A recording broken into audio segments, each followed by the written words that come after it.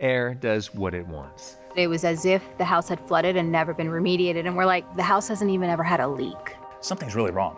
All those sorts of chemicals and fumes can work their way into our house. The ductwork was so colonized that it looked like leopard skin. The builder has all the power and can really do whatever they want. There's a much better way to do this. Home diagnosis is made possible by support from Newton. Better air, better life. By the Got Mold Test Kit, real science, real simple. By Air Cycler, RetroTech, Rockwool, and Renew Air. By generous support from these underwriters and by viewers like you. How important is air leakage, really? If you've watched previous seasons of Home Diagnosis, you know that the science of homes usually starts with air leakage. But since it's invisible, it can be hard to remember to take it seriously. So quick review of the physics. There are 3 forces at work in your home right now. Pressures from outside. Wind. Pressures from inside. Fans. And between inside and outside. Stack effect. So let's make the invisible visible. It's the shields we build.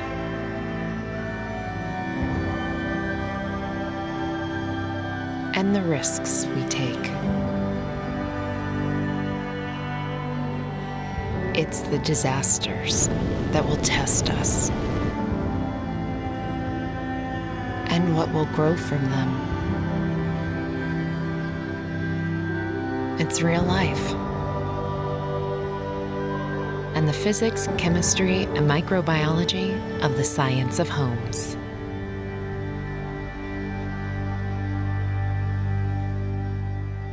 Hi, my name is Anil Mittal, and I am currently in a 3-year-long legal battle with the largest builder in the United States of America. I'm gonna hold right there. Yeah. Essentially, the superintendent that was building our house was simultaneously building 21 other houses at the same time. So obviously he didn't have the ability to really keep an eye on what was going on in our house.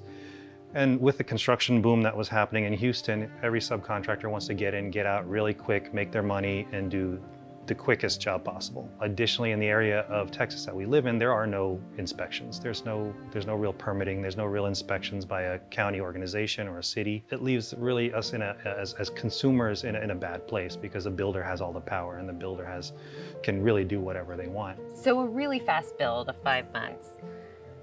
You move into the home, and within 8 months, you are bedridden. Mm-hmm. And I had never been bedridden before. As soon as we moved into the house, we had problems with the house. We tried to have the builder fix those problems with the house. They did not successfully fix those problems. Or actually, on second thought, we thought they had successfully fixed the problems. We became more comfortable in the house. Humidity became a little bit more controlled, but then we thought that was the best that we could expect from a house like this. Between the time that we closed on the house and the time that we moved out of the house, I believe the HVAC subcontractor came back to do some sort of an adjustment or repair about 45 to 60 times. We had planned a trip to Las Vegas, and because of her health issues, we couldn't go. So I had decided to put in some recessed lights in our media room.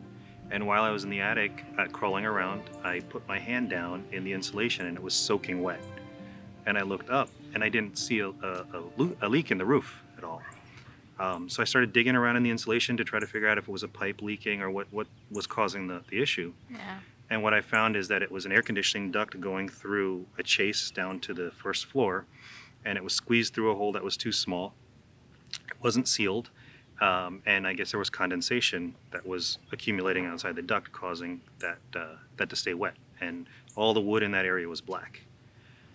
So we found it totally by accident. Yeah. Because we had been through so many trials and tribulations with the builder, we decided let's hire a professional mold inspector. Yeah. We hired the inspector. She had come in, run a number of tests, and found very high mold concentrations throughout the house, not just in that area, but in many areas of the house. I mean, so bad that she said it was as if the house had flooded and never been remediated. And we're like, the house hasn't even ever had a leak. Water leak. Ever. Nothing. Yeah. And this was after Harvey, right? So like we're like, yeah, it didn't even have a leak during Harvey. And so we were just left like wondering like, how is this even possible, right? Like, how do you have such mold growth when there's never been a leak? For the most part, the dynamic was pretty clear. You've got a lot of humidity outside. It makes its way in through the attic ventilation. And then because of the nature of the HVAC system, the house is actually under negative pressure. So the air is actually being sucked out of the house. So of course, air being sucked out of a house, air has to come back in. And so you can follow it and you can see warm, moist air being drawn down into the interstitial cavities where it's being exposed to a variety of different temperatures and dynamics, because you've got ductwork in there where you're going to get condensation and drips. That's why you see the ceiling, the drips inside the ceiling. The ceiling cavity itself seems to be being used as an air conveyance system in certain areas, which is a big no-no, but also not all that uncommon. And you can see the real manifestation of this, the most egregious example of how bad the mold in that house is really in the attic, around the HVAC system itself. HVAC systems, in my professional opinion, should never be located in an unconditioned space. You're heating and cooling your air, but putting the equipment in the hottest and coldest places. You're making it work twice as hard. And you're also introducing the variability that there's likely going to be a lot of air going into the system through leaky ductwork. The HVAC system in the attic was completely covered in visible mold. The ductwork was so colonized that it looked like leopard skin. Really amazing, and everything was very dense. It was a rat's nest of interwoven flex ducts that can never be cleaned, by the way. These are temporary at best, but they're being used as permanent.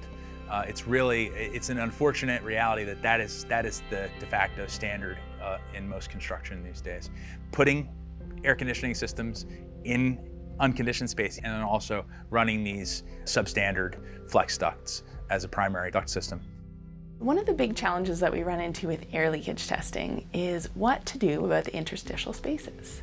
So an interstitial space is the space behind a wall that might be connected to other interstitial spaces. So this is where you see things like your electrical wiring, your plumbing, your ducts. Every home is different. Every home is going to exchange air from the inside of it with the outside at a different rate. Older homes tend to be really leaky with lots of cracks, so that exchange is really fast. Air kind of sneaks into the house through a process that we call infiltration. And so you have this wall cavity that might be filled with an insulation material. And depending on the construction of the home and where very small cracks and gaps in the envelope might exist, over time, what builds up in that wall cavity could find its way into an airflow path entering your home. Clearly, it's a great idea to train people who are going into homes doing building science on actual homes. But you also have to be able to do it in classrooms and maybe online nowadays. So we have training props. This is called a house of pressure. It's a tiny little plexiglass house you can see into. You can see you've got a TV with an aerial going through and making a hole in the attic floor and coming out through the roof. And we've also got this big duct system that you can see we've got a supply and a return on. And if I wanted to, I could show you what happens when your supply side of your duct system leaks to outside, vice versa on the return side. And obviously this is a little simplistic, not very sophisticated. There's a much better way to do this, which looks like this.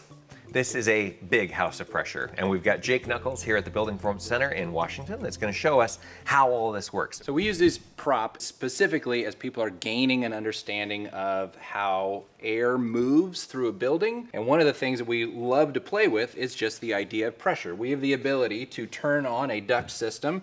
The blue is the return down here. The red ducts that you can see here with the little fancy ribbon out the top, that's the supply side ducting. We also have normal elements of a house. We've got openings in the house like doors. We can open different areas that replicate windows. We can have connections between floors here. So these little sliders here open up gaps between the attic and the main body of the house. What we like to do is set up our manometer outside and feed that tube inside so that we can begin by getting a pressure for the house.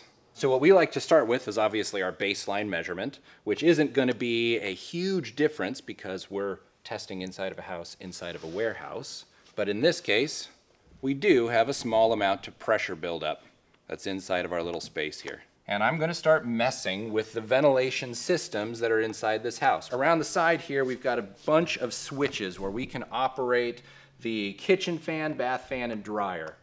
And what I can do is choose which one of these I want to start, to have operational, to have non-operational, and I can set these up for our learners to come in and find which is the worst pressure that's possible in the house. That's typically where we start. So I'm going to turn on a kitchen fan and a bath fan, and you'll see we've color-coded these lights so that we can see when they're actually running.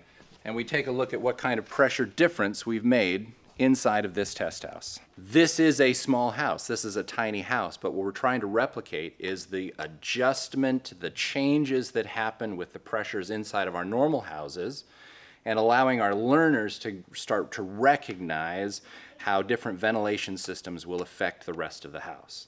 So let's add our dryer to the situation. And we can now see what effect the dryer has had on this house as it stands right now. So we've turned on all of our fans. Now we're going to see what effect the duct system has. So I'm going to turn on this little rheostat over here. We can verify that our supply registers are actually blowing the air out into the space. We have a nice ribbon coming out the top on each one of these sides here. And very lastly, we can close bedroom doors. And now we've got all of our fans turned on. We've got the ductwork turned on, and now we have closed the doors and limited the access to this space. And we can see a massive pressure change. We went from 1.5 negative to negative 5.6, 5.7. One of the reasons why we test pressure in houses is to see how the air can move from the outside to the inside of our houses. And in often cases, it comes through places that we don't want that air to come through. And in this case, we are measuring a fireplace. So in that living room space, we have a fireplace, and we've depressurized this area. Now, watch what happens to this smoke, this little smoke pencil right here, when I put this smoke up near the chimney. You can see the direction that that smoke is going is straight down the chimney and into the house. Now, it's fairly obvious why we would care that that smoke is going back inside the house. If we have a fire going during the winter time and our house is set up like this, the smoke from that fireplace and all the additional particulate matter and toxins are coming into our breathable living space, something we want to avoid at all costs. So additionally, with fireplaces, we also want to check our adjacent spaces. This, you can see by our vehicle right here, is our garage, our makeshift garage.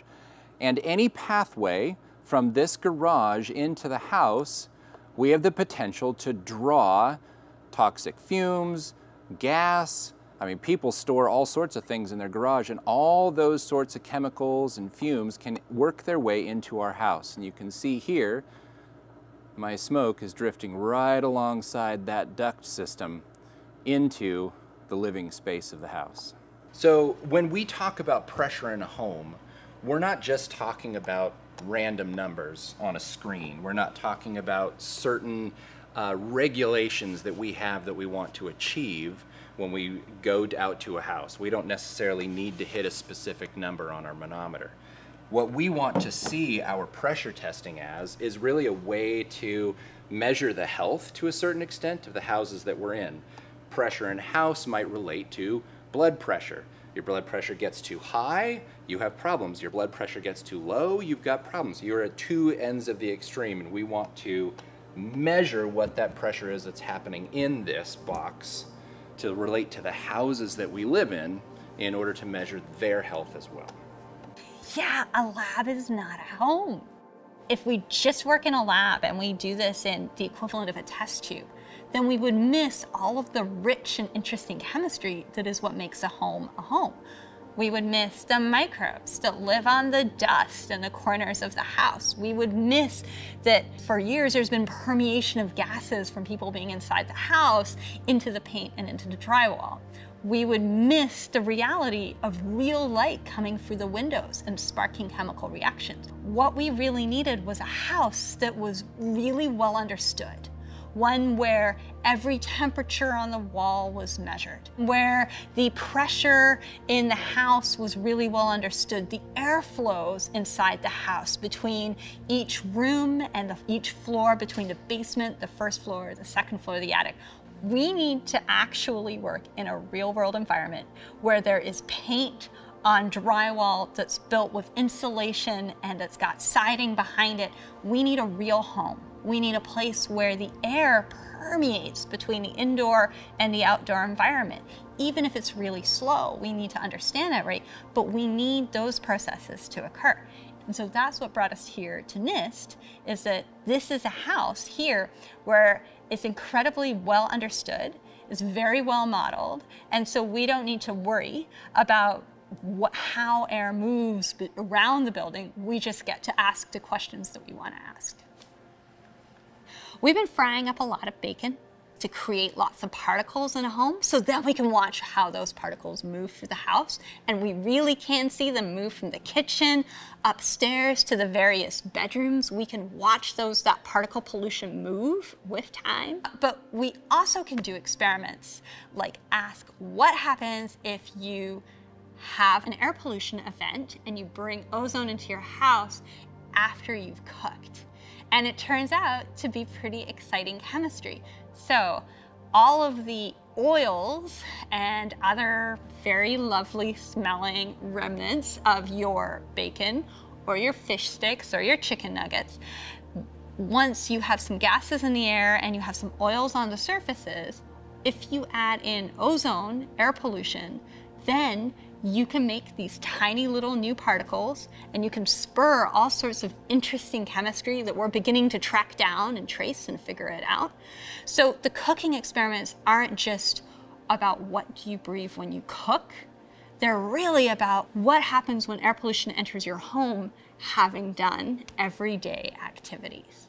Yes, when I first walked in the house, I asked Anil if he had kept the air conditioning on because I noticed that it was cool. And he said yes. That was reaffirming, because the reality is that most people who leave a house because of these conditions will often turn off the utilities. They'll turn off the heat or the air conditioning. We call that vacation home syndrome. This happens a lot where everyone's gone to a place where they open up the door for their vacation and they smell that smell. And that's because someone decided they were going to save a couple $100 on the utility bill, and then they cost themselves many, many thousands of dollars in mold remediation bills instead.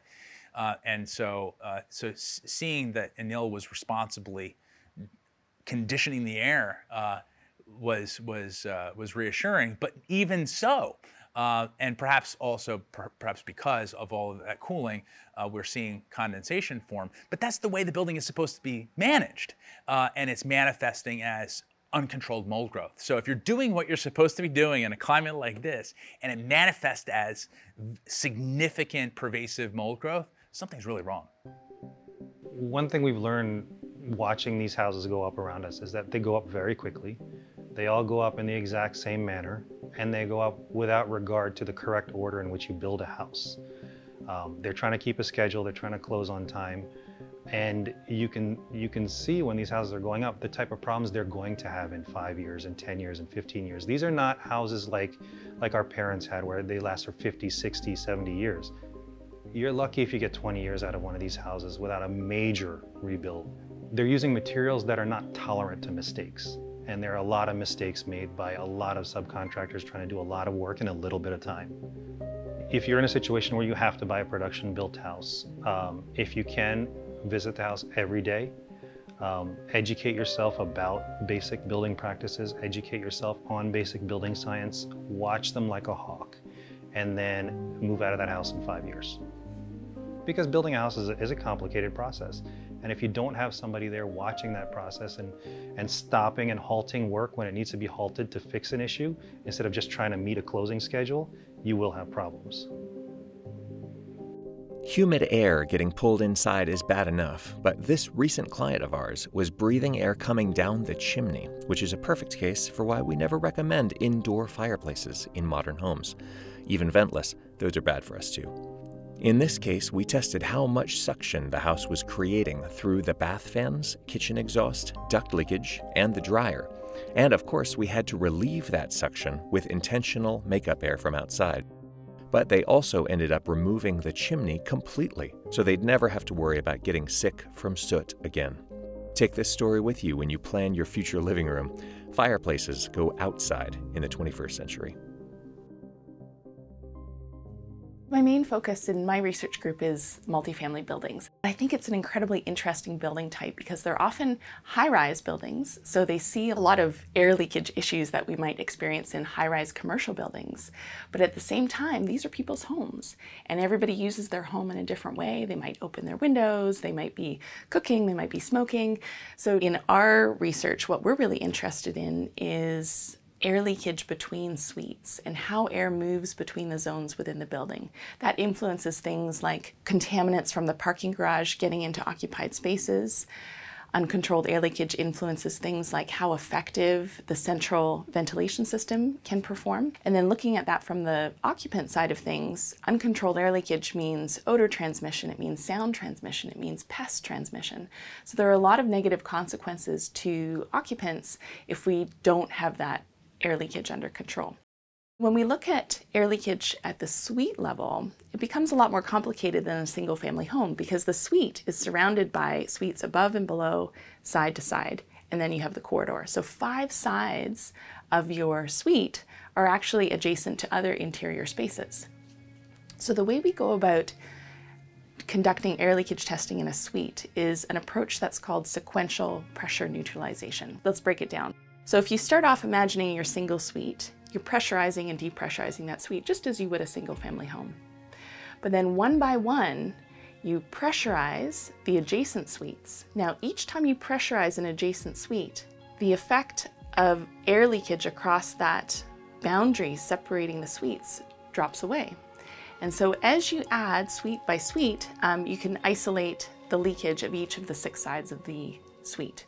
So using this testing approach, we need 6 or 7 fans, lots of pressure gauges. It takes about 8 hours to do one test, assuming that all goes well. But it provides us a really rich data set where we can understand exactly where the leakage paths tend to be. So in most multifamily buildings, the leakiest of the 6 sides of the suite is the corridor suite partition. The ventilation systems in most multifamily buildings, be they post-war or new buildings, tend to be what we call a pressurized corridor system. And these systems are designed to positively pressurize the corridor relative to the suite. So kind of imagine blowing up a balloon trying to force the air from the corridor into the suites. In these buildings, you'll tend to see undercuts in the door, and that's there by design to allow that transfer of outdoor air to move from the corridor into the suite. However, when the weather starts to get colder outside, we tend to see stack effect acting on these buildings. And as you might imagine, the taller the building, the greater the stack effect. You have the ventilation unit on the roof trying to force the air down, while stack effect at a much greater pressure is pushing the air up. So the net effect is that you end up having negative pressurization of corridors at the bottom of the building. So air now being sucked from the suites into the common corridor space, and then being driven up through vertical chases like elevator shafts, garbage chutes, stairwells into the suites at the top of the building. So when it comes to controlling interzonal airflow or suite-to-suite transmission of air, it's actually more effective to tighten up the elevator door and the stairwell door, cutting off those vertical shafts that really drive stack effect, than tightening up the enclosure. One of the other big challenges we see in multifamily buildings is acoustic discomfort. So related to what your neighbors are doing. They might be watching TV, they might be bouncing a basketball, they might be moving furniture, because we know that a lot of sound transmission is actually airborne sound transmission. And so rather than using this really complex, very time-consuming method called sequential pressure neutralization, can we simply set up a loudspeaker on one side with a mic on the other side and get an idea of what the air leakage of those partitions are? So it can certainly be used as a screening tool. It's very difficult to actually quantify air leakage using that acoustic method, but it certainly provides a potential easier, more cost-effective, quicker test method to figure out which are the partitions that you might want to pay attention to when you're considering an air tightness type retrofit. So after meeting Anil and Nilima and taking a walk through the home, none of it is very surprising in terms of the health issues she's dealing with. But in terms of the extreme nature of this, I would say it falls into the top 1%. And the reason for that is not so much that there's so much mold, but rather that there's so much that's not visible. Once we started pulling down speakers and going into the interstitial wall cavities, the density of the mold and the scope of the infestation was remarkable. You see visible mold from the airflows coming out of electrical outlets in interior rooms.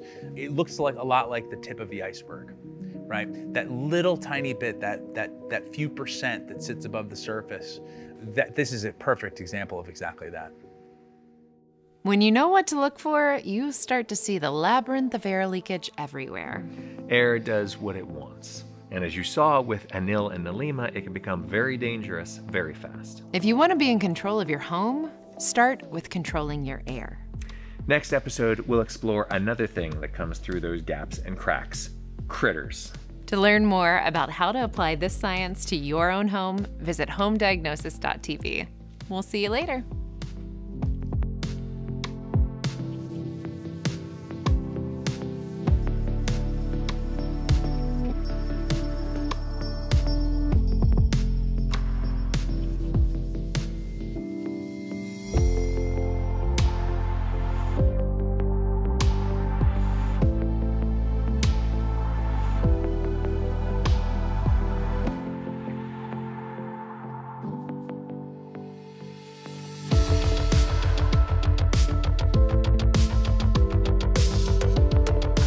Home Diagnosis is made possible by support from Brown Newton. Better air, better life.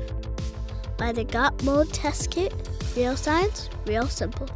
By Air Cycler, RetroTech, Rockwool, and Renew Air. By generous support from these underwriters and by viewers like you.